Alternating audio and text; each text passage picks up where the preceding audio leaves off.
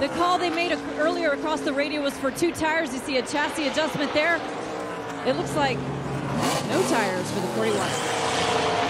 Well, the other interesting thing is Ben Rhodes is leading. He took no tires Yep. and gas only to try to get that track position. But when you look at the distance between first and second, it's going to come down to the stalling of that engine is basically going to be what flipped those 2 positions on pit road.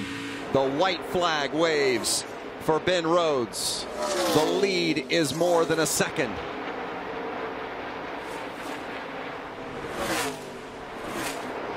What an awesome job this young man did on those older tires. And a great call on pit road. Eddie Troconis, the crew chief, on the final pit stop, chose fuel only.